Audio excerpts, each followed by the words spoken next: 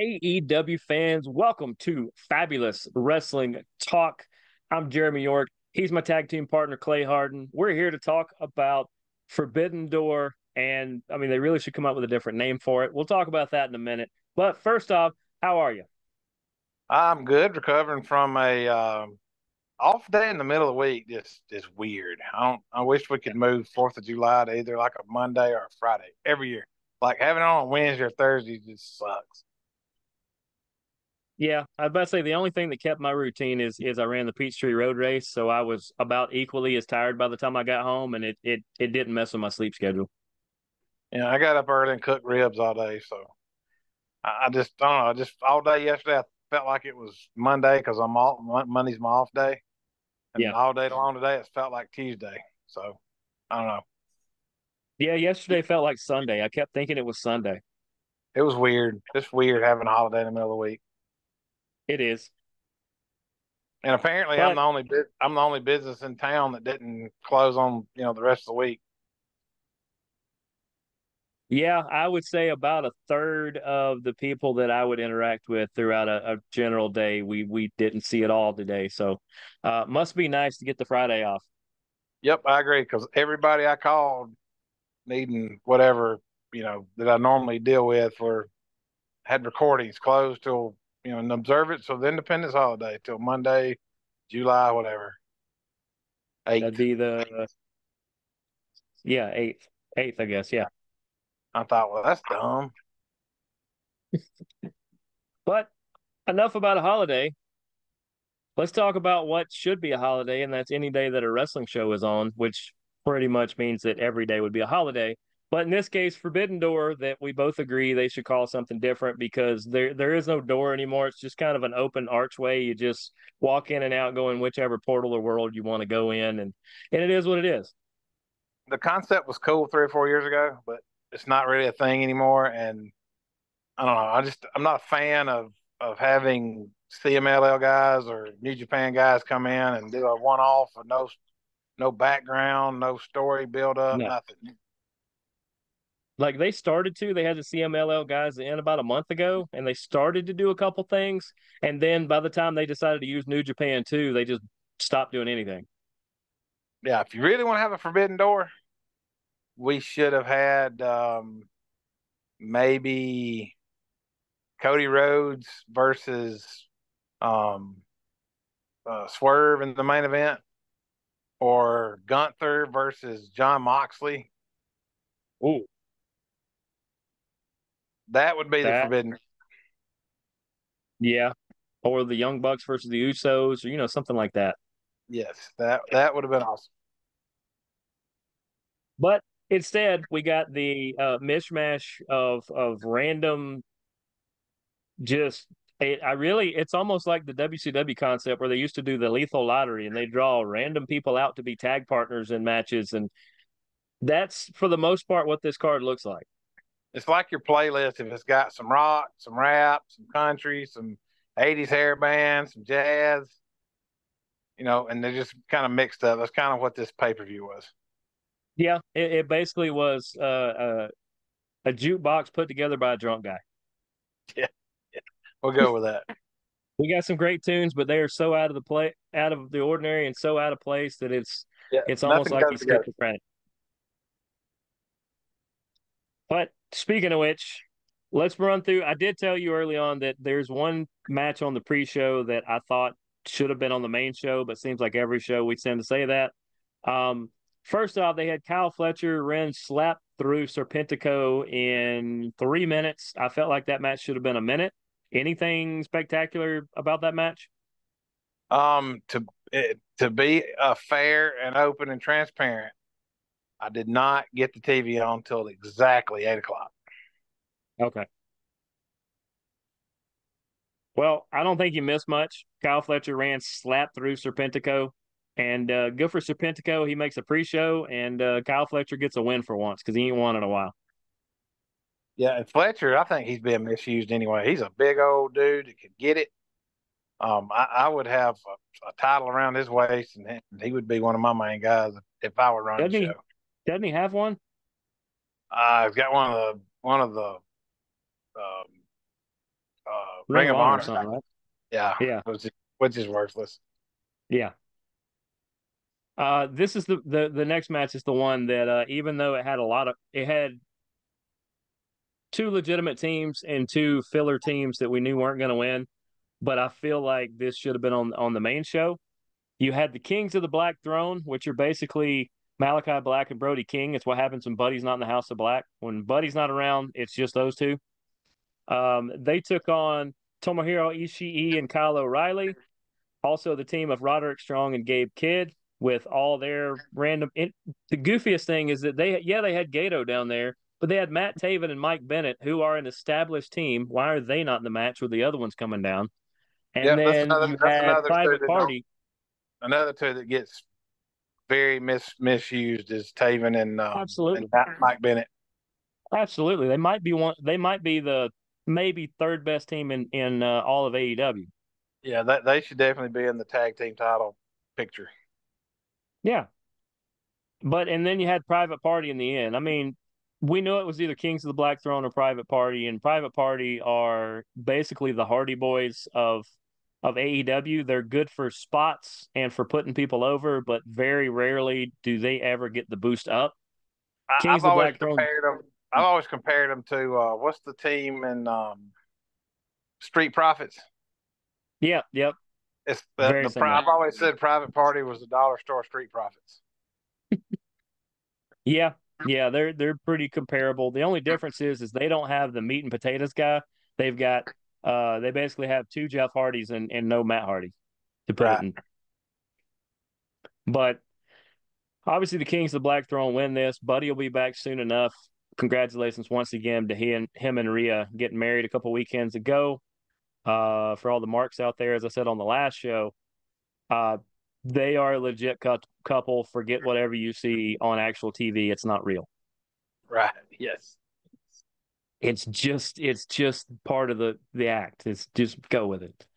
But like I said, here it is, Kings of the Black Throne. Anytime any of those three guys wrestle, they should be on the main card. And that's I didn't care who else they went against, but even with all the firepower of Kyle O'Reilly and Ishii and Roddy and even Gabe Kidd, who is very underrated for what he does in New Japan, they just buried this on the pre-show that, as you said, you didn't even turn it on to watch it.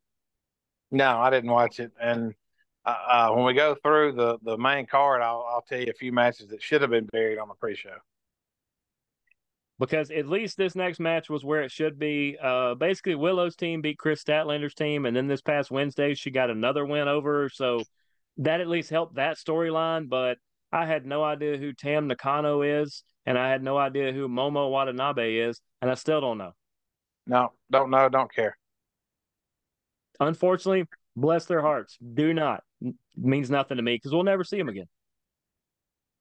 No, but the Willow Chris Statlander angle is getting pretty interesting. I do like that. Yeah, it's getting very good, and especially with the Owen tournament thrown into the middle of it. Yep. There's a lot of ways they can go with that one. Mariah May actually gets the win, the tournament win over Soraya, however you want to say it. Um, Was that I on the almost think pre-show? this should have been main card. I wish I'd have watched that one. I did. I like both of those. Yeah, they're both really good at being workers, and most of the time they're the background for everybody else. So it was nice that they got a little bit of a feature, but they're on a pre-show, and they were not even the main event pre-show of the pre-show. The next match was, and it's a crying shame that the next six people I'm going to mention were not on the regular pay-per-view. Once again, I literally walked in the door and turned the TV on at 8 o'clock on the nose. Well, here's the main event of the pre-show: the Lucha Brothers with Mystico versus Los Ignorables de Japón, which was the members of Yota Tsuji, Titan, and Hiromu Takahashi, who I'm a giant fan of. Time out. I did see that match. What I mean that's just organized chaos. That is six And it's people who absolutely will throw their body at anybody. that's exactly what it was. And it was like if you're an old school, WCW Lucha type, fan? Yeah, No, if you're just an old school WCW type fan, you probably don't like that kind of match. yeah. If you're a Lucha fan or a New Japan fan, it was right up your alley. It was a whole lot of high spots. I mean, just that's what you want to see is six guys just put on a show, and that's basically what they did. Yeah, anything the Lucha Brothers are in, I'm all in on. Absolutely. Um, so we always say the first match on a card is considered your second best match on paper. Why in the world? I understand why you lead off with MJF, but why in the world did they think MJF versus Hechicero was going to be the second best match on the card? Yeah, and if so now my memory's coming back to me. I turned the TV on. The last match on the undercard, the kickoff show was on. I did watch it, and then when that match started, I just left the TV on and I did my whatever I had to do to get ready before actually sitting down and getting into the crux of the pay per view Right. because that match meant nothing, and we knew MJF was going to win it. There's And nothing. as we said, Wednesday was the heel turn, so he's back being, despicable MJF, the one we all know and love, and you know, and the beat goes on.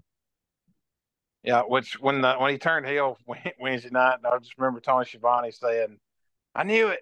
I knew he was a piece of trash. I knew it." Like, man, come on, Tony, you help write this stuff. Yeah, yeah, you're probably the one that put this together. I mean, Yeah, but he's back where he needs to be. He needs to be the heel. yeah,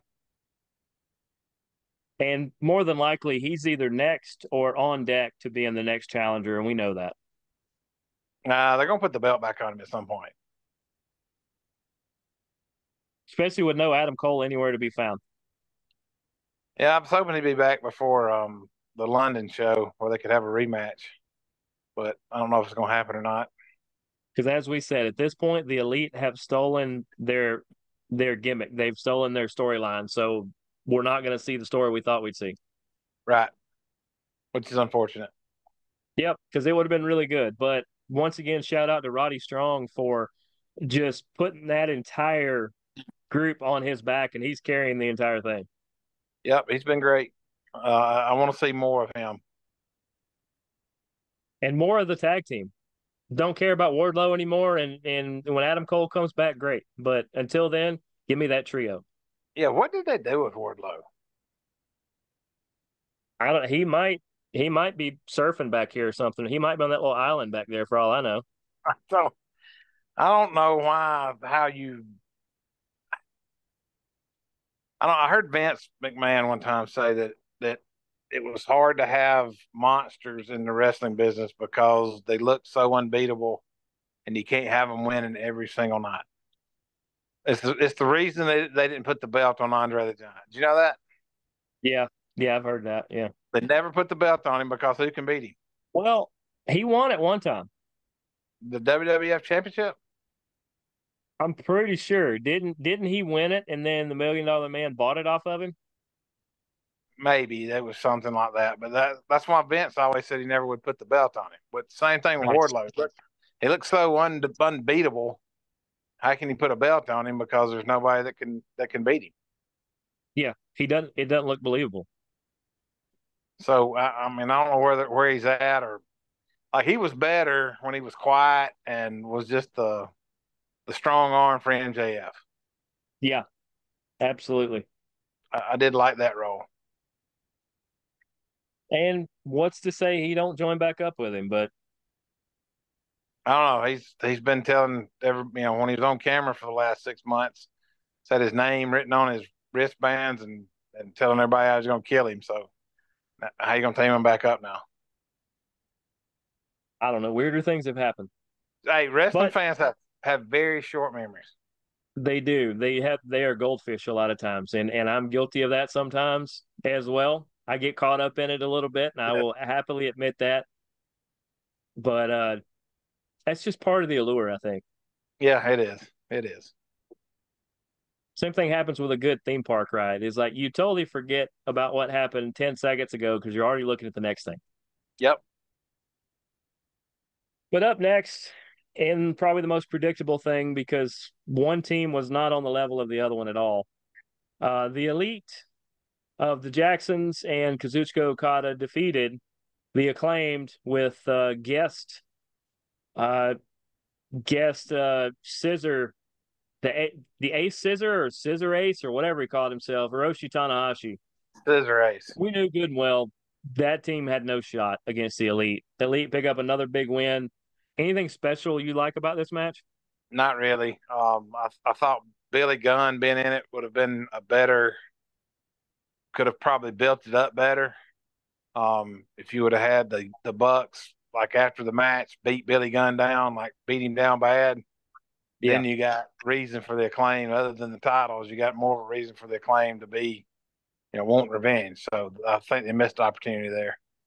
Yeah, this should have been for the tag belts, is what this should have been. And instead of, they tried to use all these people, and it basically, to me, with the Acclaim losing, even though it was Okada pinning Tanahashi, and all, the way I think of it is the Acclaim, their title shot is done.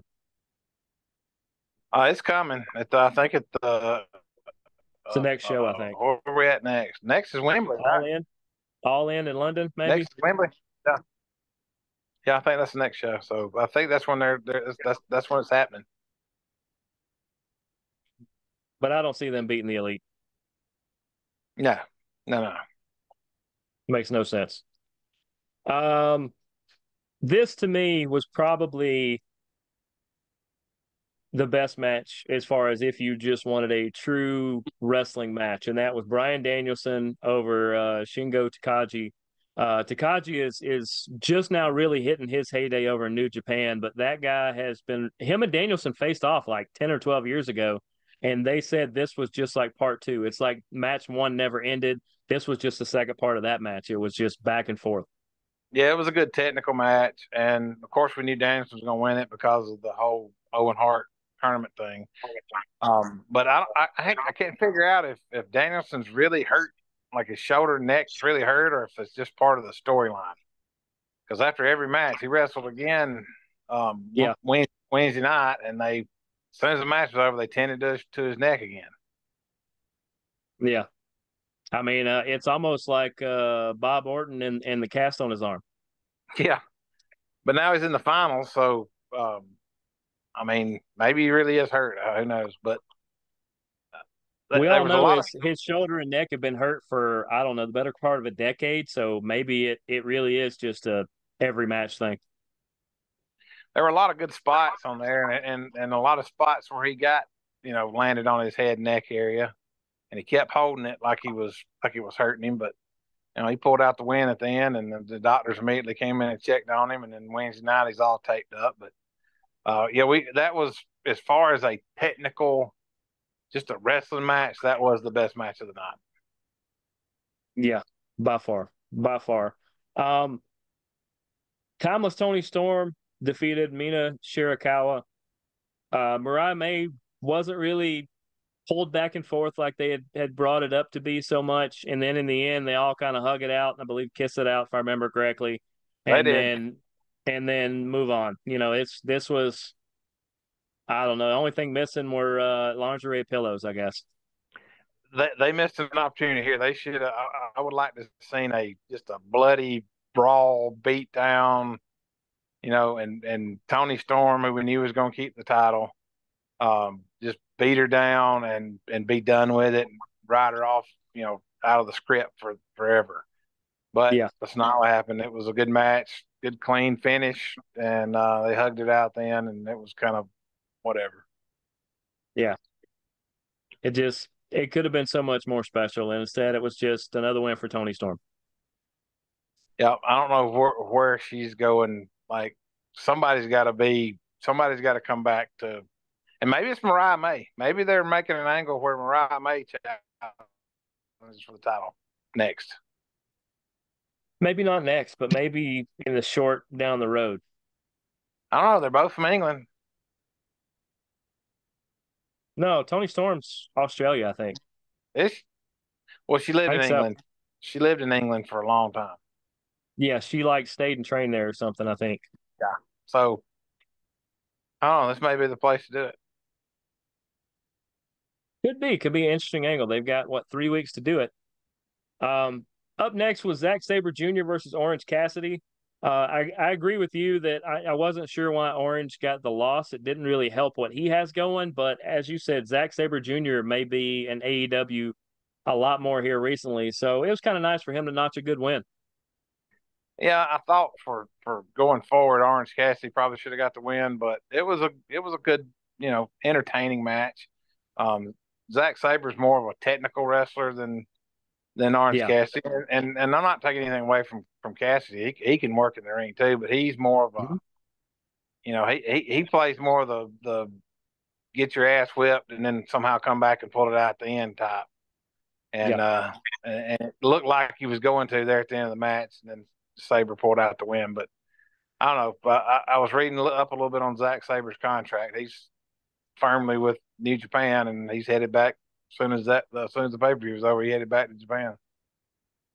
I guess maybe New Japan said we want at least one win or we're not showing up, and they said we'll give you Zach.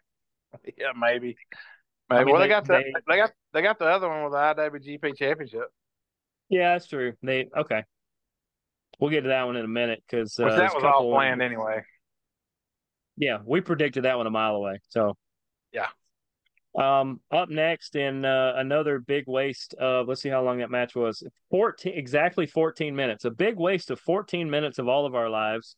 Samoa Joe, Hook, and Shibata beat the learning tree of Jericho, Big Bill, and Jeff Cobb because Brian Keith got roughed up in all the rough housing they do after matches. But Jeff Cobb was a good replacement.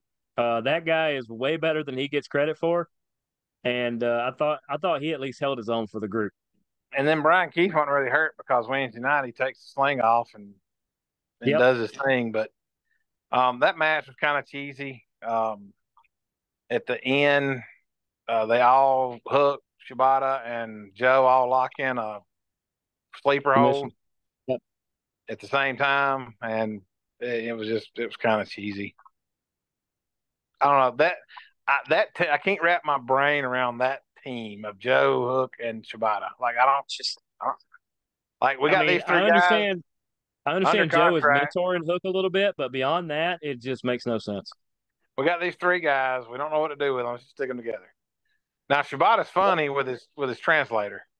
Yeah, That is pretty funny, but I don't know. Putting them together just I don't know. It didn't feel organic. It didn't feel like it made much sense. I don't know.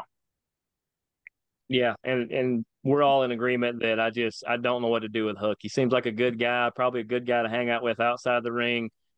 Just I think he's almost at his ceiling now. There's not a whole lot you can do with him. He's 140 pounds. Yeah. Like, what are you going to do with that guy? Last time I was 140 pounds was probably fourth grade. He's 140 pounds with like a 28-inch waist. I Yeah, mean, that's probably fourth grade for me. Yeah. And I'm not that big of a guy nowadays, but and I'm a lot more than that. if he's beating up 260-pound wrestlers, that is not believable. Nope. So it's whatever. But especially if you're gonna have cheesy moments, I mean, you had the right person in the ring, you just had the wrong team winning because hi guys, Yeah, that's the best part of that match. Is this Chris Jericho like on whatever kind of substance? I mean, he's not technically, but just that whole act he's doing is just a whole new way to see Jericho. it is. It's funny, and I don't know. Maybe Jericho called he wanted to put them over. Like any of them need putting over. I don't know. I don't know what's going on. Maybe he's trying to help Hook out. I don't know. He seems to have a infatuation with Taz. Yeah, I had him kicked out of the building Wednesday night. That was pretty funny. Yeah. Yeah, because Taz looked royally mad. Like somebody didn't tell him, and then security literally leaned in and went, "No, for real, you got to leave." Yeah, Because he yeah, just kind it of looked was like, pretty oh, good. okay, okay, whatever. And then they lean in. You see him lean in, and as they lean in, he looks at him, and his whole demeanor changes. And he even looks over at Excalibur beside him. Excalibur's like, "I think you got kicked out. I'm sorry, Taz." Yeah, it was pretty funny. Except for whoever had to babysit Taz the rest of the show. I'm sure he went back to catering and just hung out. Ate a pizza or something. But had the ladder match next for the TNT Championship. We My both had it favorite. between Jack Perry and Takeshita, and Jack Perry takes this. Mark Briscoe, Dante Martin, Leo Rush, and El Phantasmo, as good as they all are, were background noise to this match Well, they had those four in there for the crazy for the shit spots. that they don't mind doing off the top of a ladder. Mm-hmm. That's why Yep. those four guys were in there. Oh yeah. But that was my favorite match of the night. Like as far as being entertained and enjoying the match, that was my favorite match of the night. We'll get to mine. We haven't gotten to mine yet. But But Jack Perry gets it. I knew Jack Perry was going to win that match. It's I explained to Daniel on the WWE show we recorded right before this one. For anybody who's watching this one, go watch that one as well, where we talked about Money in the Bank coming up. I told him about how you have a faction who is getting all the titles and how it's the elite over in AEW. And I said, don't be surprised. I said, Judgment Day started to do it in WWE. Don't be surprised if the Bloodline ends up doing it here soon. I was like, but I said between them and the elite, they're doing similar story arcs right now. So if you watch one, you're watching the other. And Jack Perry winning this is just one more belt for them. Yeah, but if you watch Jack Perry, he's a smaller guy, but he's not like he's on the higher end of the small. Like he's Yeah, probably pushing 200 pounds, yeah. but he's really, really good in the ring. And this whole, ever since he turned heel, has been The scapegoat. perfect. Yep. It's been perfect, and I'm glad It's he won the title. the scapegoat for Jack Perry is the loose cannon for Brian Pillman. Yeah, yeah. It's just a thing that it puts him on a whole nother level to where you're like, you know what? This guy's very legitimate. But Mark Briscoe did a swanton off a ladder from in the ring all the way to the floor. That dude's a wild man. Oh, he is. We've all heard stories about how him and his brother on the road were crazy already, but the things they do in a ring are just ridiculous. Yeah, he's a wild man, and I'm glad to see him finally getting a good TV time. Yeah. I mean, he's a Ring of Honor champ, which doesn't mean anything to people who watch AEW, but he's getting regular weekly play on AEW, and it's great. Right. Yeah. We need more Briscoes. Next match, I hope they paid Stephanie Vacker very well to lay down for Mercedes Moné because I don't think there's a number that I can come up with that I would accept as a payment to do it. Um, I saw the intros, and I think I took the dogs outside, Did some laundry, made a sandwich, and then I came back in enough time to see my girl Britt Baker come back out and ruin the celebration. which went right back out to Wednesday where Monet did the same thing to Britt, and Britt basically told her, "I'm not somebody to put up with your crap, and by the way, I'm actually the face of AEW, not you." Yeah, and it was awesome. She had the fans. She was talking about the chants being pumped into her entrance music, Yep. and had the fans booing her. It was awesome. Glad to I've see. called that out since the start. It's the same thing they do with Dominic Mysterio in WWE. There's no way that a 12,000 seat arena can boo as loud as Dom gets when he comes to the ring. So the You think Mercedes they CEO chants same way. you think they pump that in? Oh yeah, I know watch. every time he He'll starts get booed talking, and it'll be so loud, and the 100 people behind him in the audience are basically picking their nose. I know every time he starts talking, it gets loud and you can't even hear him. Yeah, it's almost on cue where it's like he starts to talk and there it is. And he starts to talk and there it is. There's no way the audience is not that good. I don't know, man. Wrestling fans are pretty creative. We also live near a town that's football team pumped in crowd noise very regularly for a while till they got caught. So anything's possible.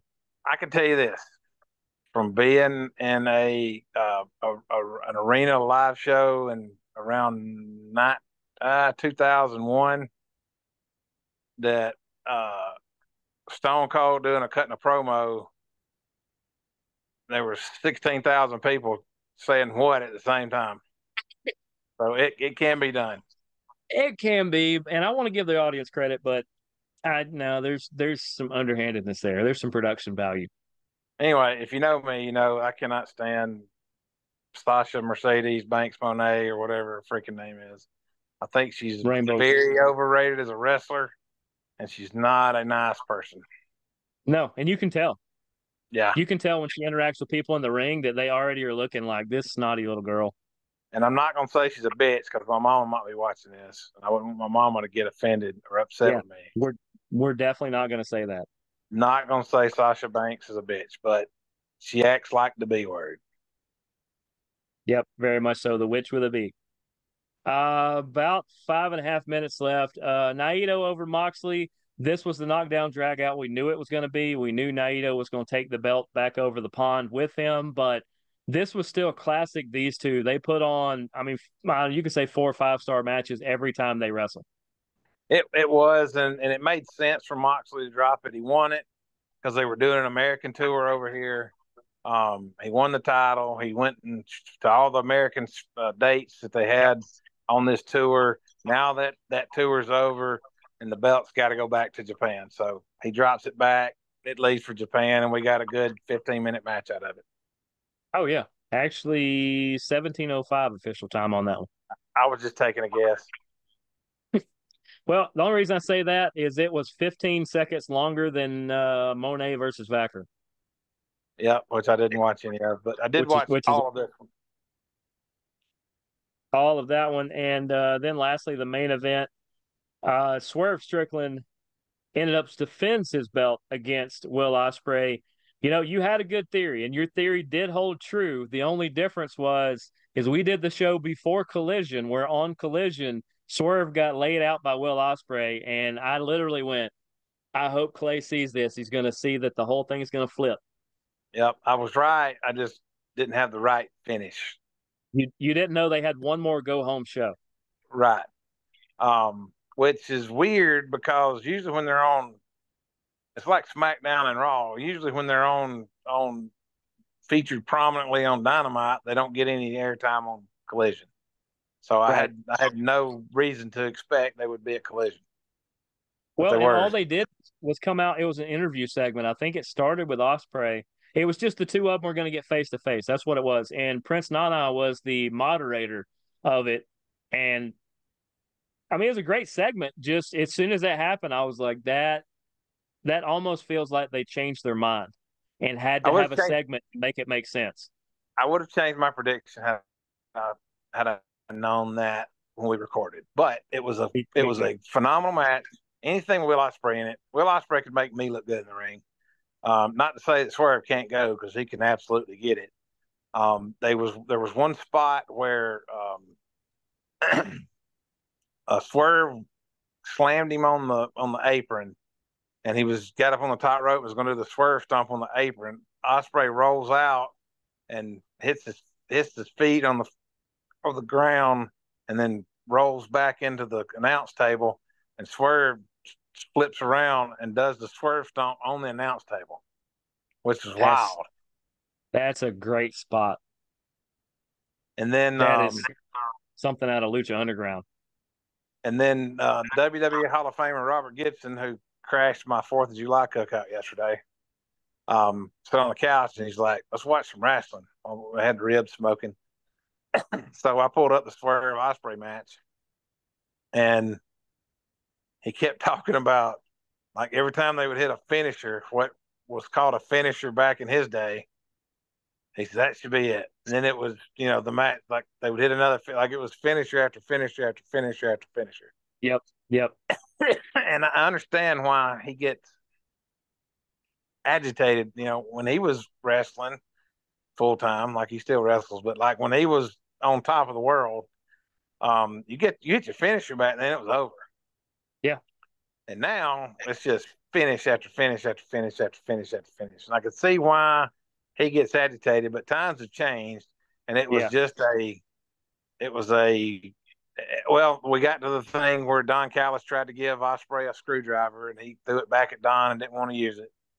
Um, and then he was going to go for the Tiger Driver 96 or whatever they call it, Thunder Driver 97. Yeah. whatever. Anyway, and then he changed his mind and didn't hit it. Um, it was just a lot of finishes and at the end, Swerve finally get the he did hit the stomp and like twice, I think.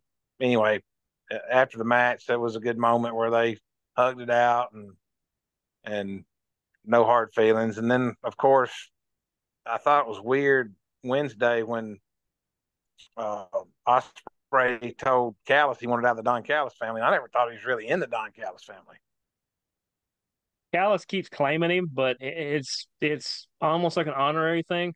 I know we got less than a minute, so I'll be quick with it. But I feel like he's either going to have like a hit taken out on him, basically, where like Yeah, Fletcher's going to be the one to try to take him out, or Fletcher's going to jump on his side and maybe Takeshita takes him out or something. You're going to get Takeshita Osprey, I think, is next.